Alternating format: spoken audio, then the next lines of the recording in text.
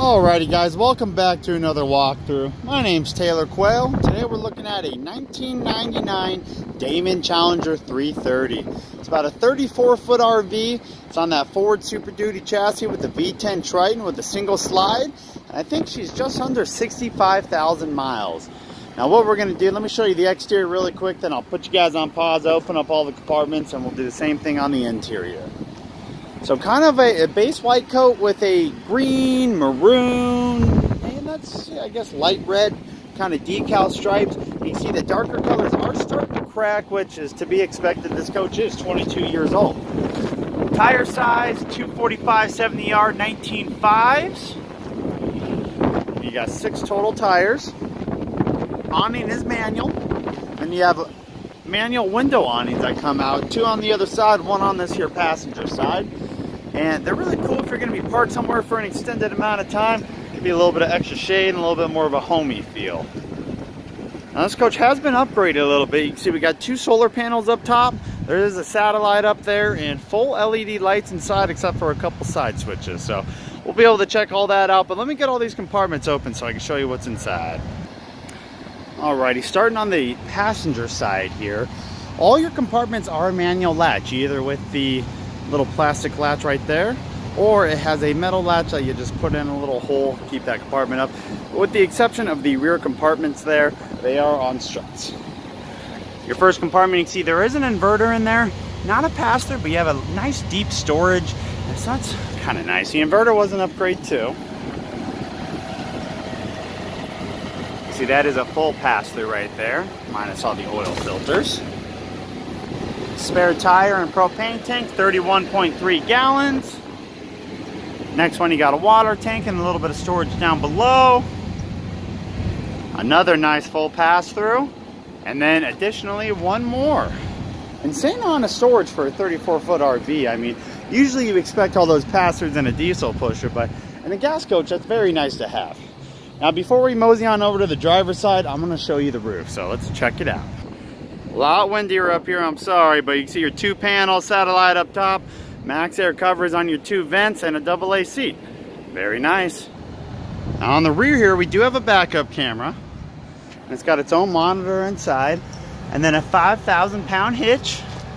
That looks like a 7-pin connector. Pretty easily tow something down the road.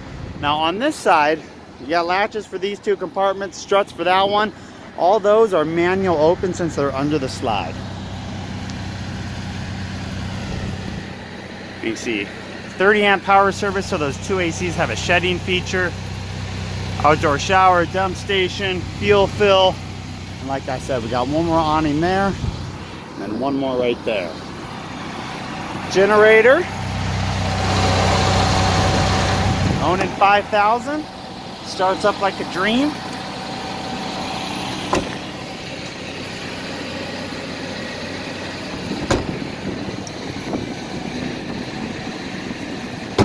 Good amount of storage. This coach does also have a driver door.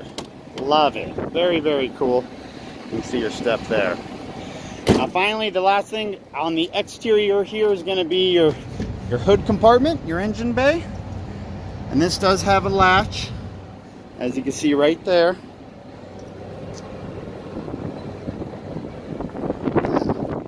Somewhat accessible. All right, let's jump inside. So we got 1 electric step exterior, and then a few more jumping in. Right to our left, we have a battery disconnect, some light controls, your solar regulator, and then your inverter controls.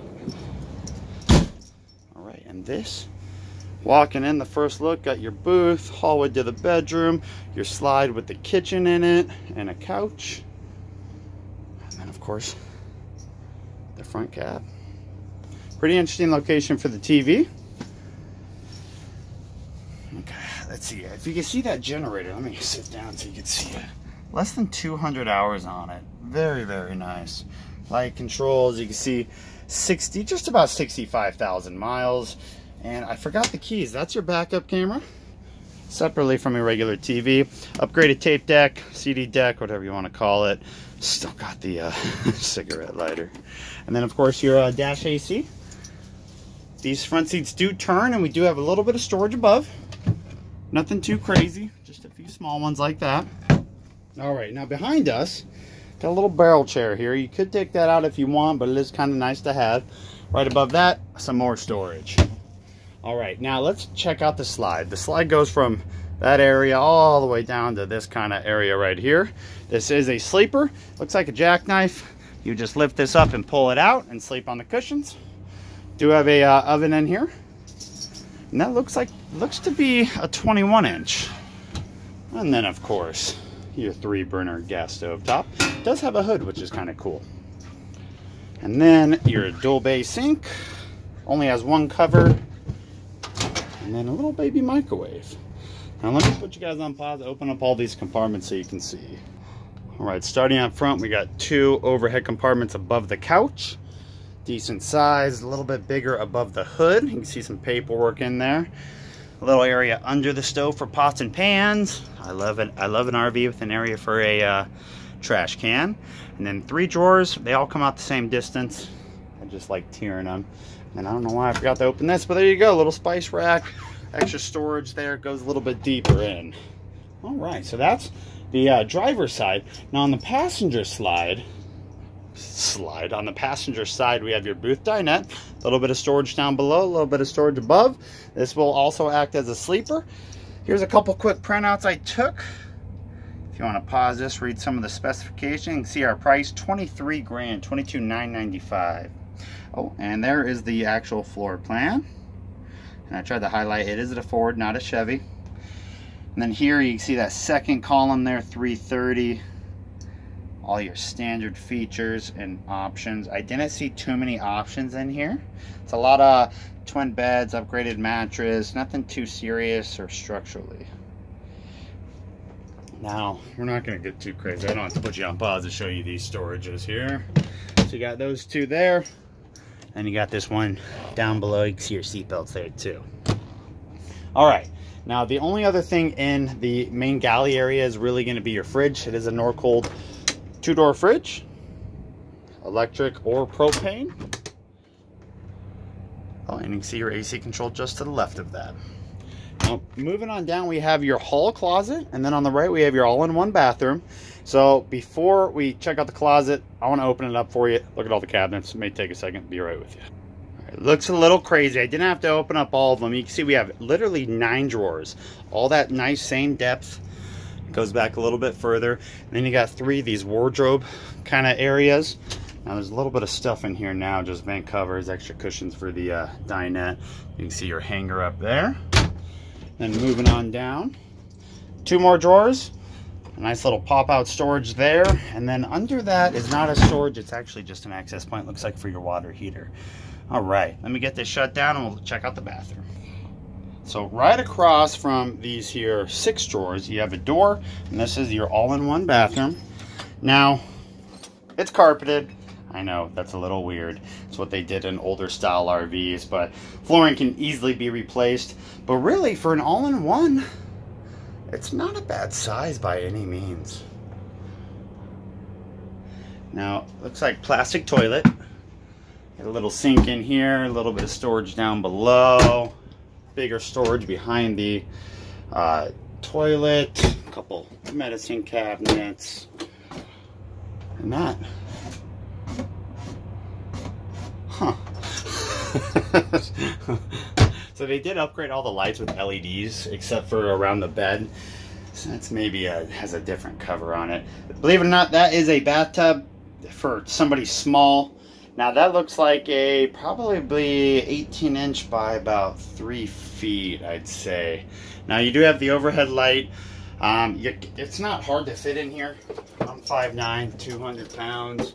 I fit just fine, but it will be, if you're a bigger guy, a bigger girl, it might be a little hard to wash them ankles. All right, last but not least, we have your bedroom.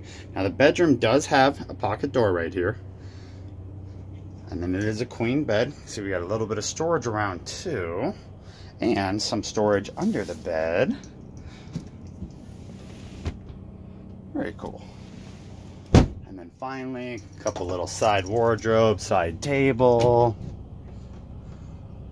I love these drawers. These are usually pretty deep. Yeah. And And then same concept on the right side, literally the same drawer, a little bit wider, and the same wardrobe, just a little bit wider. Very similar storages above. Other than that, in the back, there's nothing else, nothing on these walls. You do have this right here, which you could put a TV. Newer TVs really won't fit there, of course, because they're not squares anymore.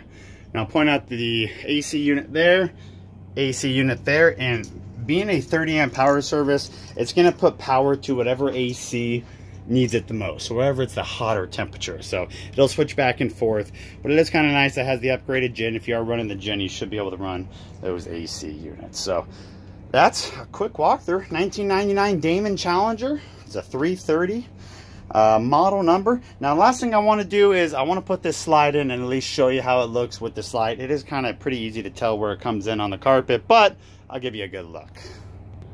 When you're in the back and the slide is in, you can slightly see the couch up there, but really, you don't lose any access. I mean, this extends a little bit right here, so you have a little bit of a smaller walkway through, but you can get to the bathroom, the bed, anything you need to, the fridge for a beer, whatever. So very, very accessible even when that slide is in. So once again, 1999 Damon Challenger, we're selling for $22,995. My name's Taylor Quayle. If you have any questions, please don't hesitate to give us a call. Our phone number is 520-807-0900, or you can email me at taylor@padata.rvcenter.com. Padata spelled P as in Paul, E as in Edward, then data, D-A-T-A, rvcenter.com. Thanks for viewing, guys. Hope you all have a great day.